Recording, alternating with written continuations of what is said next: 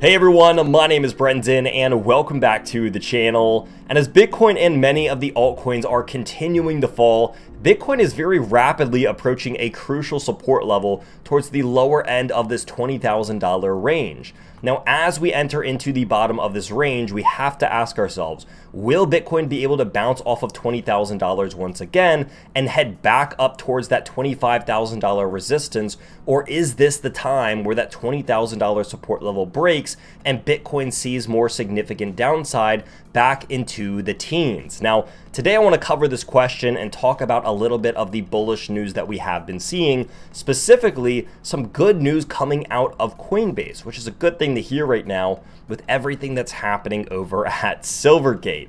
So if this interests you at all, make sure you stick around for the entire length of this video, as there will be important information discussed the entire way through. But let's go ahead and dive on in here. Now I'm going to make the candle chart go into full screen. We're going to kind of really extend this thing because what we've been talking about for the past couple weeks, almost even the past couple of months, is Bitcoin stuck in this range? And I'm sure you're saying, Brendan, this isn't anything new, right? We've been talking about this range for forever now, and you're right, we have been. But the reason why this is important, because this area that was previously resistance, not once, but twice, we broke above this, tested it as support, and that brought us back to our highs.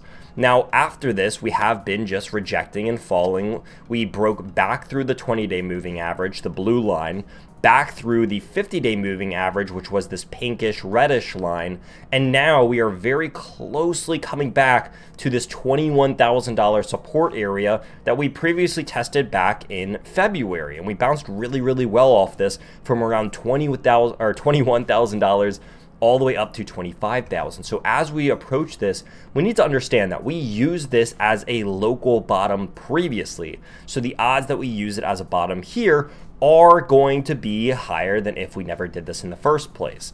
So we know that this is a support area for Bitcoin. However, there's a lot of uncertainties happening in the traditionals right now. You have inflation numbers, which are going all over the place. Jay Powell seems to be pretty hawkish on his stance. People are very up in the air about job rates and housing rates and a bunch of other things as well. And so this is causing really quite a bit of uncertainty. Now you look at the crypto market and you have Silvergate going on.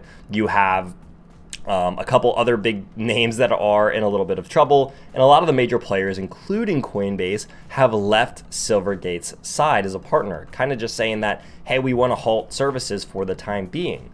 Now, if we jump over, Coinbase is still making significant strides, right? It's not a bearish thing for Coinbase that they can't really use Silvergate, right?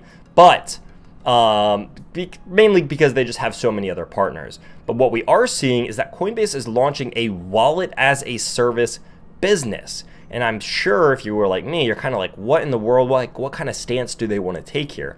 And we'll explain here, but basically they want this to be targeting people that want to get into Web3. They see that Web3 is going to play a big part in the future, but they recognize that one of the biggest hindrances to this is the barrier to entry. And we have talked about this so much on the channel, pretty much about every vertical. One of the biggest hindrances is, I guess one could argue is maybe ill will, or maybe like a hack or a scam happening to someone and them saying that they don't want to get into the industry. But I would argue that the biggest hindrance is ease of entry, that barrier to entry that prevents people because they don't understand how to get it set up. They don't want to have to set up a private wallet, keep track of the seed phrases, yada, yada. And so what Coinbase is trying to do here is offer this wallet as a service.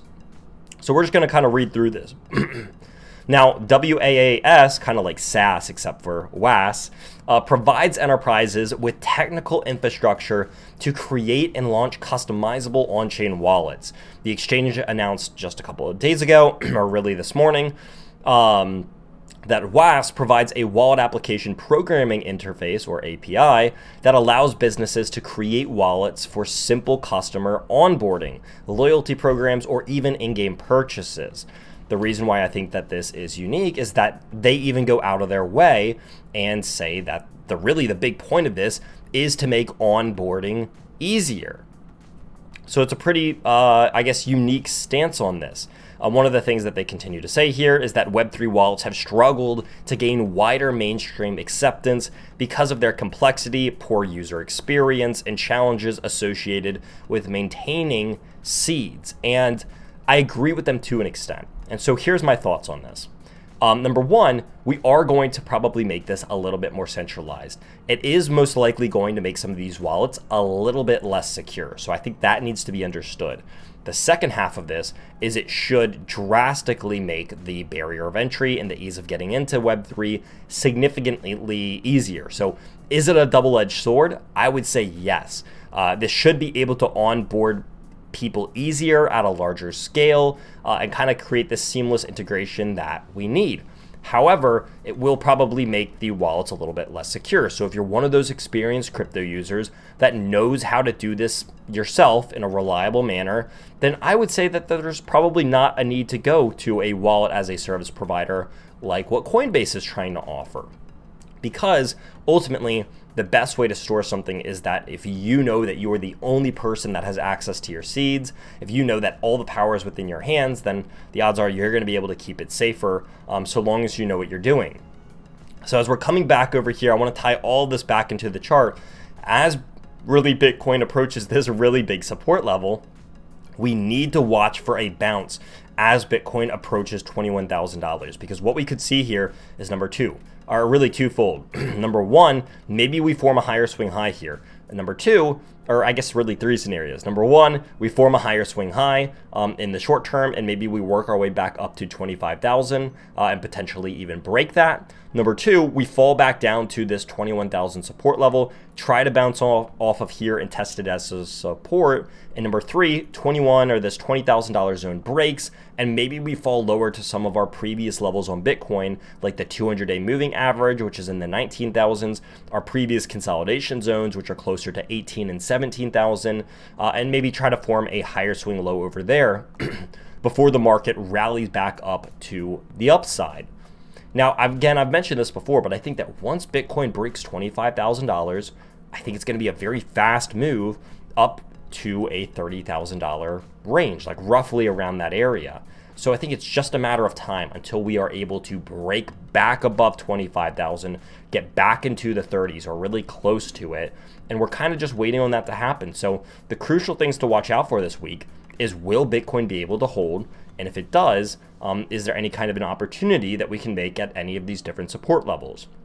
So hopefully that interests all of you. Hopefully you found this pretty informative, but there's a lot happening in the world of crypto right now, of course, with Coinbase and everything else. But if you want to stay up to date with everything that is happening, make sure you smack that like button, smack that subscribe button. There's a lot happening behind the scenes. And I almost forgot to mention, Cathie Wood's ARK is ignoring what's happening with Silvergate. In fact, she, or really ARK, is buying Coinbase stock for the 6th straight month in a row. So I guess that kind of goes into what we were talking about today, but I just saw this over on the side. So once again, I hope all of you did enjoy. If you want to stick around for a lot more content like this one, where we keep you up to date on everything that's happening in the crypto market, smash that like button, smash that subscribe button, and I will see all of you in Friday's video.